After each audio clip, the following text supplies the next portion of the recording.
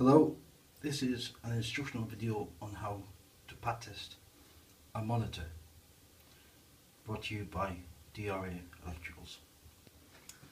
Here we have your bog standard computer monitor. Took it on the side for ease, or on its front.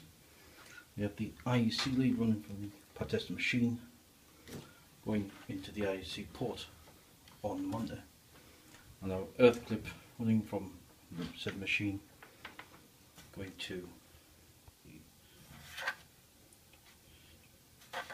here to the VGA port on the monitor. So we're connected, we've got a loop, and we're going to run a class 1 test on the machine. Just go through the earth test to pass,